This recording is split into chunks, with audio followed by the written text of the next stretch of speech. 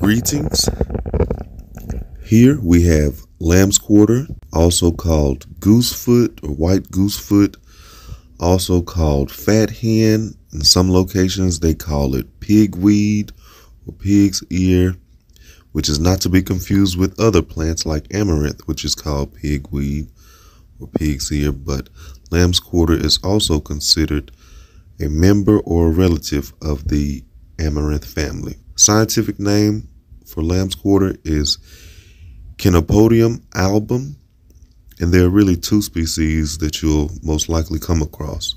It'll be the Chenopodium album or the Chenopodium giganteum, which is it's not necessarily any bigger than the album species or variety, but it is just magenta in color instead of white in color.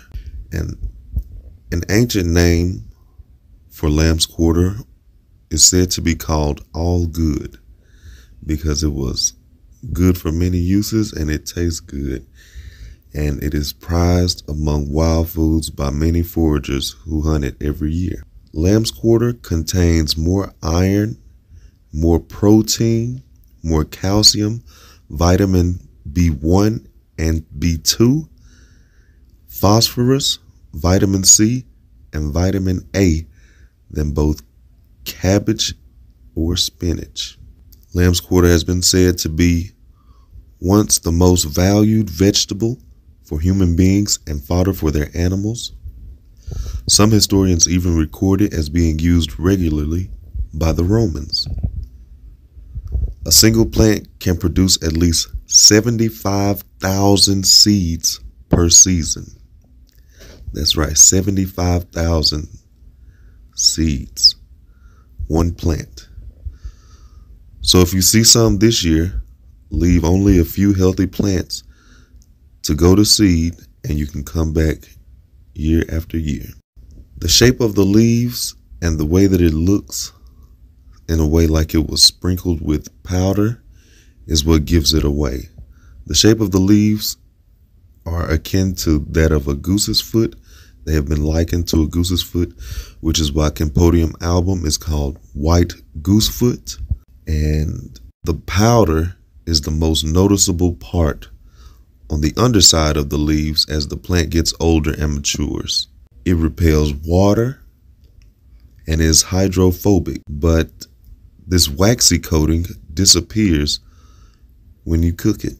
The leaves themselves are bluish green, delicate to the touch, and the stem is fleshy and tender when young.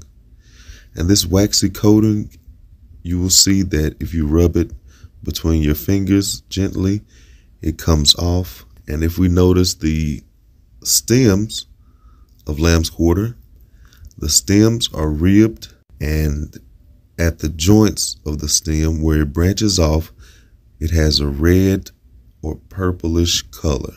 And though it may look like there's hair, there's absolutely no hairs on Lambsquarters, but these are the waxy crystals, tiny, tiny waxy crystals. And if it makes 75,000 seeds, it probably makes 1 million of these waxy crystals.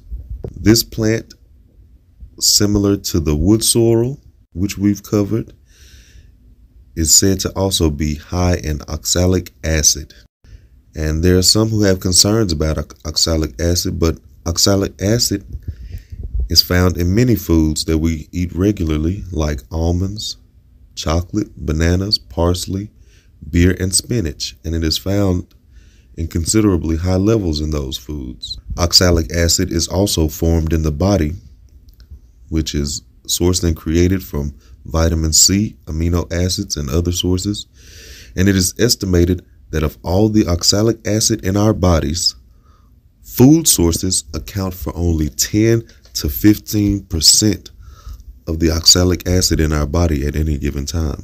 Oxalic acid is worth mentioning because it combines mostly with iron and calcium, which limit the absorption of these nutrients and minerals. When combined with calcium, it can create oxalate crystals, which manifest in the form of kidney stones, gout, and rheumatoid arthritis. In some people, though, poisonings from food sources of oxalic acid are very rare. The same ones who have trouble with oxalates will also have problems with high amounts of vitamin C as it converts itself to oxalic acid.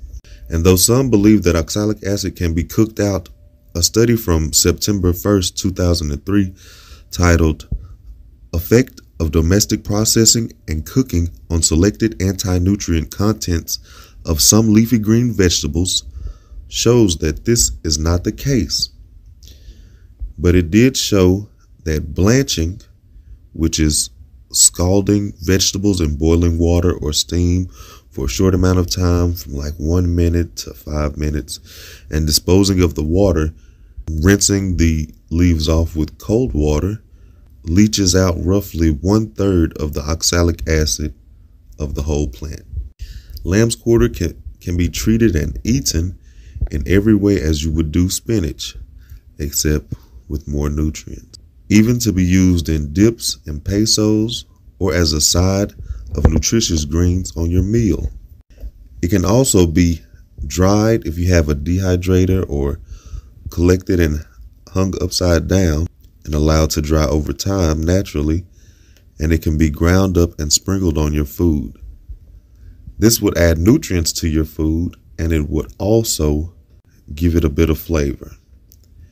And on the flavor of lambsquarter, if you are a fan of collard greens or turnip greens, then you will probably also be a fan of lambsquarter. It can also be mixed with other wild greens like garlic mustard and dandelion, and it is not bitter itself, so it would help a little bit and add some substance to those bitter plants. Medicinally, raw leaves can be chewed into a green paste and applied on the body to make a poultice for insect bites, minor scrapes, cuts, injuries and inflammation, and even sunburn. So in the fashion of like curing like, we also find lambsquarter is also noted for being used topically to provide some relief to arthritic joints, where in high doses it may cause these issues by way of oxalates in some individuals. Tea made from the leaves can ease stomach problems, and eaten raw, they can help with anemic blood issues. But if you would eat too many leaves raw due to the waxy coating on them, it may upset your stomach a little bit. And I have eaten them raw, just not a ton of them, in handfuls, and had no issues. But if you have a history of stomach issues, you may want to limit the amount of raw lambsquarter leaves that you consume. In modern times, some have taken to use the tender young leaves in green juices to help with cleansing the body of toxins.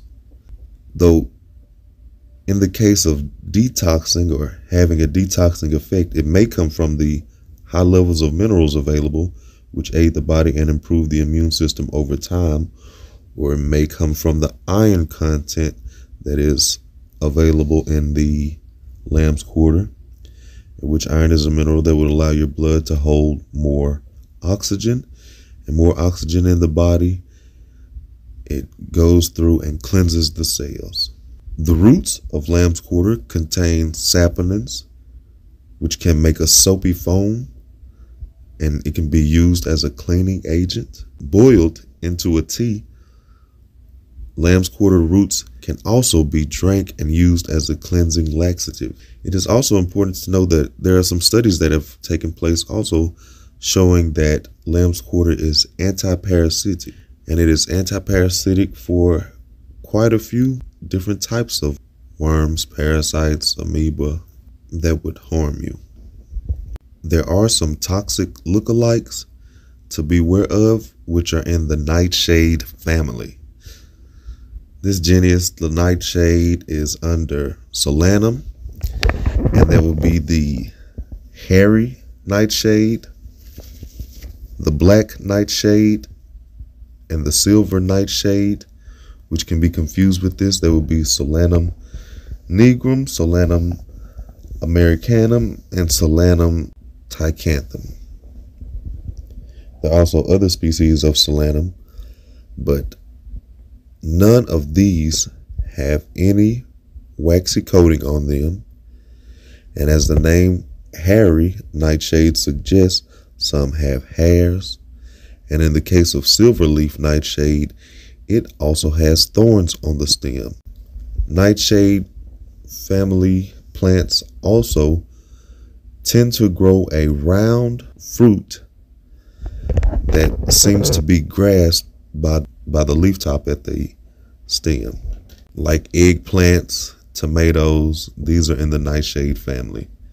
And you see how it's kind of grasped and held from the top by the plant that it grows on. When on the other hand, Lambsquarter has no hairs, and it has the reddish purplish tint at the joint. It's covered in wax. It's hydrophobic. You can pour water on it and it'll just bead up or run off.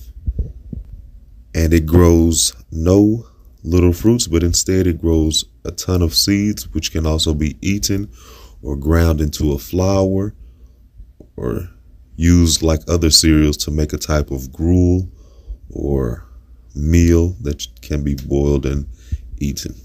Well, that's been Lambsquarters. Hope it's been informative. Peace.